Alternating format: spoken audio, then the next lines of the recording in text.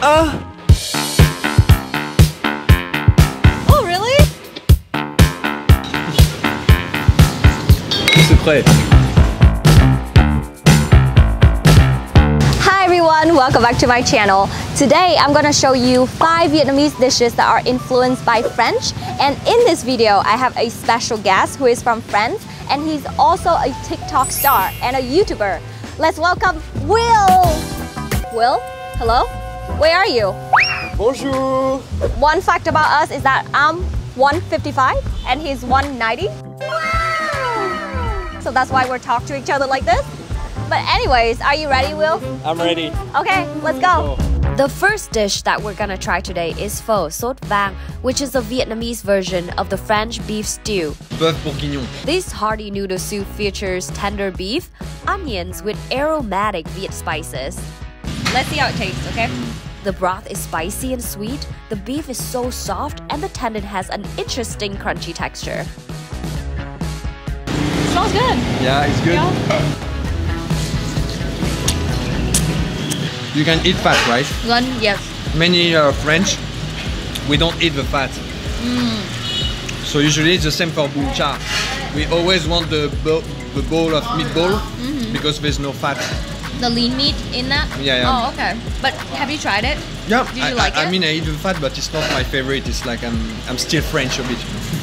We add the red wine from Bourgogne, really strong wine. In France, they use red wine, but in here, I think they just use rice wine. But how did you like the taste? Was that like just taste like one of your French food? I know like pot-au-feu. Yeah, pot-au-feu. So yeah, the pho is an influence between the Chinese noodle soup and the pot-au-feu in France. So what is the pot-au-feu exactly? So it's usually, in the past, it was a food for poor people or people that go to war, military. They just put a pot, so that's why it's pot.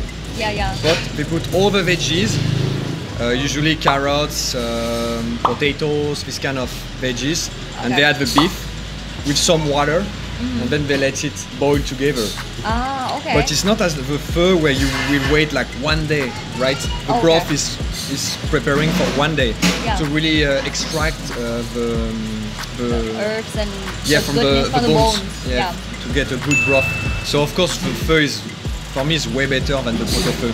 I remember when I was younger, whenever I got sick, like got a fever, my mom usually bought me pho, like a bowl pho, and next day I'm gonna be fine.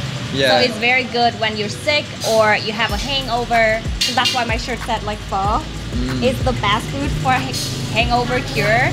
So if you're wondering where you can get this shirt, it's actually What the Pho merch, and I'm gonna leave the link below so you guys can check it out. We also have a wide variety of What the Pho designs. One of our best sellers is this bún chả shirt right here. Let me show you a bunch of good food besides pho. Cool puns, right? So visit store.whatthephovn.com to purchase your favorite shirt before they're out of stock. C'est prêt. Now we're gonna go for a Vietnamese-French drink, which is coffee. Did you know Vietnam is the world's second largest coffee exporter? You can easily find Vietnamese coffee anywhere in Vietnam, from the coffee shops on the sidewalk to fancy restaurants. It's a rainy day, so it's perfect for a hot cup of coffee. Alright, so we have the egg coffee here. I actually have the egg ice cream with coffee. And what do you have? I think it's bak siu. Bak siu. What's in bak siu? Do you know? It's a mix of condensed milk and cafe, right? Yes, and milk. A lot of milk And as milk, well. Yep. Let's try it, okay?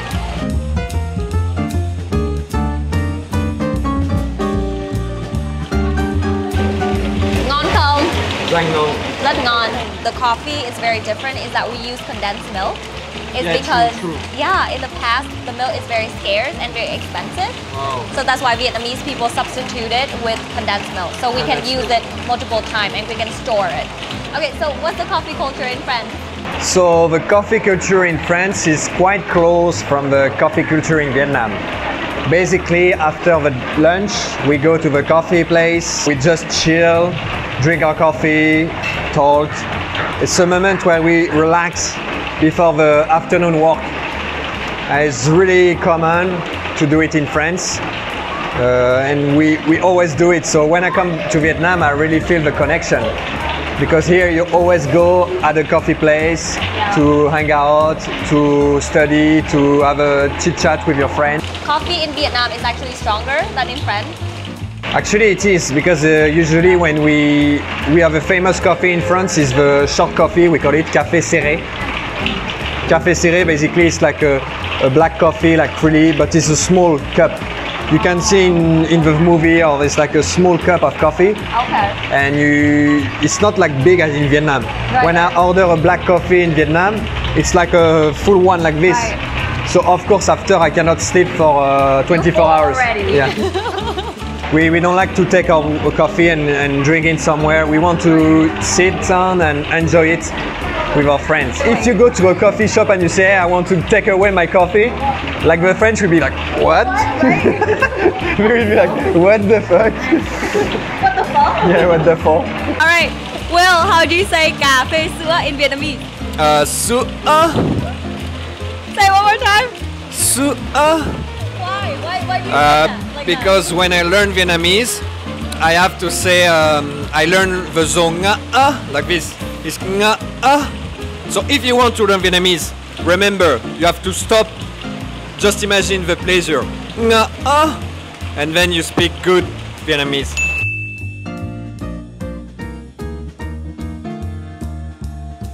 The third Vietnamese food that was influenced by the French is bánh mì.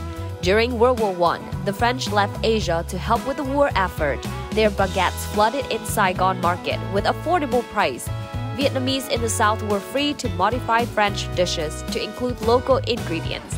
They replaced mayonnaise with butter and replaced the more expensive cold cuts with pork and pickled vegetables.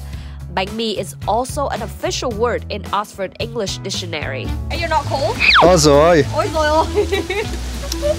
The problem when you're too tall in Vietnam. Too tall, not good in Vietnam. It just cover half of your leg. Yeah.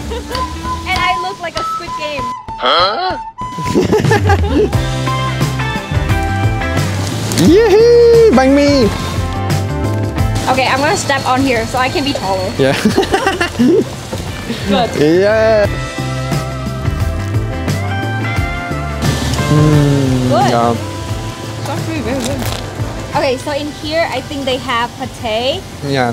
the cold cuts. It's called zambon, and then she has tá siu. Zambon in French is jambon. Oh, really? Yeah, it's the same word. Okay, so the same word then. Yeah, yeah. How you say it again? Jambon. We say zambon. Zambon, yeah. There you go. And then some carrots and cilantro, coriander. Cilantro. This is cilantro. Yeah, this is cilantro. Yeah. But what's the difference between bánh mì in here and bánh mì in France? In Vietnam, the bánh mì pate has so many things with it, right? Yeah. You have all the veggies, always many fresh veggies, many stuff on it. Yeah. And the bánh mì pate in France is just bánh mì with pate. Oh, okay. No veggies. And the most famous bánh mì in France is really simple. It's ham with butter. We call it jambon beurre. It's like 50% of all the bánh mì eaten in France are jambon beurre. And then we have other bánh mì like with cheese, bánh mì with chicken and mayonnaise. It's usually the normal bánh mì in France is 30 centimeter to 40 centimeter. Oh, this long. Yeah, yeah. So Our it's bánh like mì is just like this small. yeah, this is a small bánh mì, and so in Vietnam I usually eat one or two. Yeah. But in France just one is enough. I love bánh mì. Another Vietnamese-French dessert that I want to introduce you is flung cake. We're gonna go to a famous place for flung cake and it's called Kem Caramel Hang Han. I will leave all the addresses and prices of the food we tried today in the description, so don't forget to check it out. When you're 190 in Vietnam, there's two types of seat. There's a seat like this, Vietnamese, and then a seat like this for foreigner. Yeah. But still small. Wow, it's raining so hard. But is it impolite to do that? Why? Because I'm sitting on the table. Yeah, it's fine. This is a chair, but okay. at the same time, it's a table.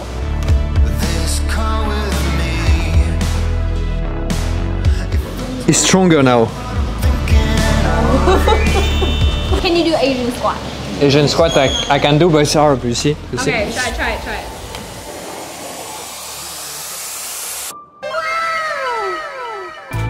It's jiggling. It looks so good. so creamy and it's so rich, and I can smell the sugary, and it just tastes so good. So like, is it from France, or do you know like the where it originated? The flan is a European dish. Okay. It's really famous in UK, really famous in France. And in France, so we have this kind of dish in France. It's more common in UK, but it's really famous in France for crème brûlée. So crème brûlée is a specific flan like that, where the top is grilled, is burned on with a fire. Crispy, right? Yeah. So for me, it's a favorite dish. Yeah. It's like crispy, then under it's a little soft, and then at the bottom it's really soft, and then you mix the three together and you eat it, and it's a perfect dessert. Yum. Actually, in Vietnamese we call crème brûlée kem cháy. Kem cháy. Kem cháy, and you can find it at like a sand buffet, and then like it's burning on top as well, and the sugar is very crunchy, and inside is very soft as well. Yeah, and then we usually just eat it alone, but then like with just this crème brûlée, in the US we call it like flan cake. And then you can have it with boba, or you can have it with fruits and jelly. Fruits? Yeah, and then it's gonna call chè caramel. Caramel chè. Chè caramel. Chè caramel. There you go. Chè caramel. Yeah. Okay. But in France, you should eat it alone, right? Yeah, usually it's a dessert really common in all the restaurants, and we eat it in dessert just before you can drink with a coffee or just before the coffee, and then it's the time we go for the coffee after usually. So you drink it with the coffee? You mix it with the coffee, or what? Yeah, you can eat it with coffee, not mix it, but you can drink the coffee too. Or then you eat your dessert, then you go for the coffee place, or you drink your coffee. The coffee is always the end of the meal. But in Vietnam, we drink coffee first. Yeah, this time we drink coffee. Yeah, right.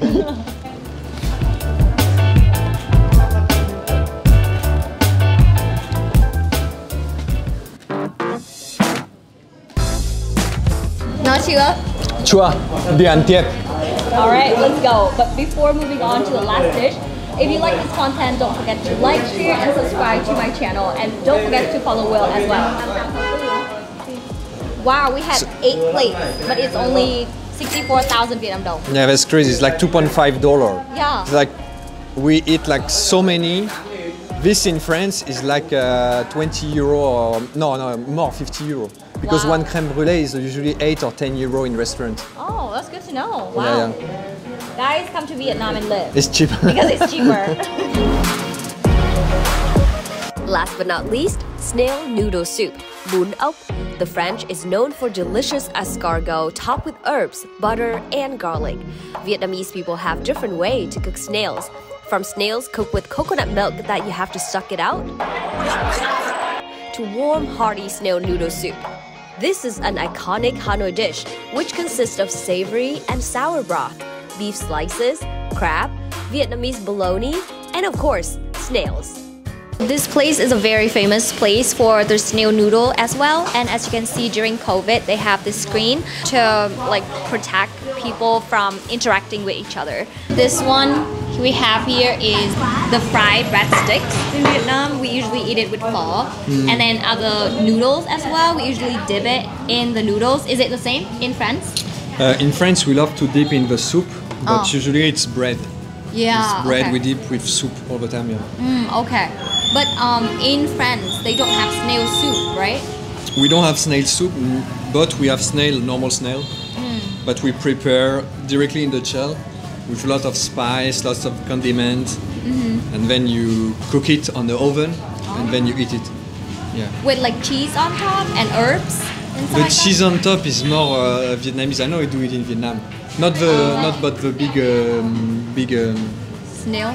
Not the big one, like in French it's coquille Saint-Jacques. Oh, what is that? French? Can you please translate it? Coquille Saint-Jacques. Oh, forget. Anyway, in Vietnam you do it with cheese on the top. Oh, okay. I saw it already, but we don't. Usually the cheese is at the end of the meal. We have some good bread and some good wine. Oh, wow, yeah. fancy. Yeah. Okay, let's enjoy our food. Ngon. Ngon. Ngon phết. No nữa. Yeah, we're pretty full today, but it's good. We're gonna finish it. This is the spice, right? Yes, that's the chili. Minced chili, maybe? Ooh, don't put the full spoon in your noodles because, okay, it's not spicy at first, but when you put it in your mouth and then you swallow it, it's burned your tongue. Are you serious? Yeah, I think it's okay. Oh my gosh. You can see also the fat. I don't know if it's fat or the oil. Yeah, oil. This is garlic. Of course, it's gonna be crazy. With And then the chili. Onion. Okay, Oh my gosh. The broth. Don't cry. Ôi dồi ôi. No, it's okay. Are you sure? Yeah, it's not strong. You swallow it? Yeah. No way. No, honestly, it's okay because there's some places crazy spicy, you know? Okay. He can handle spiciness. Yeah, That's good. This is a baby snail and this is mommy snail. Okay, with the broth and the snail.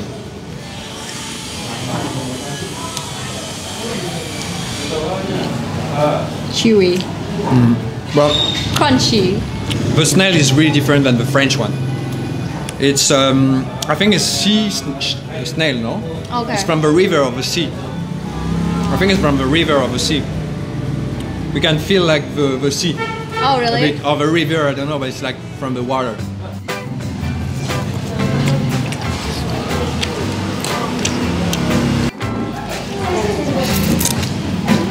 Yeah, I was wondering, what is this? This is called zal in Zal. Vietnamese. Yes. Okay. And as you can see, it's like ground pork with pig ears and with mushrooms. Pig ears. Yeah, pig ears. That's why it gives the crunchiness in there. And then with Let's try. mushroom. Yeah, try it. With mushroom too. And peppers. They have it in Vietnamese sandwich as well. Like Yeah, I me. remember, yeah. Okay, I'm gonna teach you some Vietnamese now, okay? Yeah. Ốc sên, Hấp sen, Việt Nam. hấp sen Việt Nam. Ngon quá. Ngon, Ngon quá. ngon quá. Yep. Nhưng mà hấp sen Pháp ngon hơn.